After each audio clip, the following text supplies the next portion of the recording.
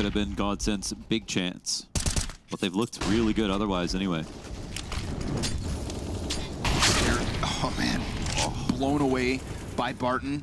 Barrel to the side of the head, and we've seen really good space creation. Oh, he looked away. Rolls just burned his head. Like b4rtiN, this. he's done. He's had enough of Vertigo. Okay. 3 kills alone, just tearing up this A site.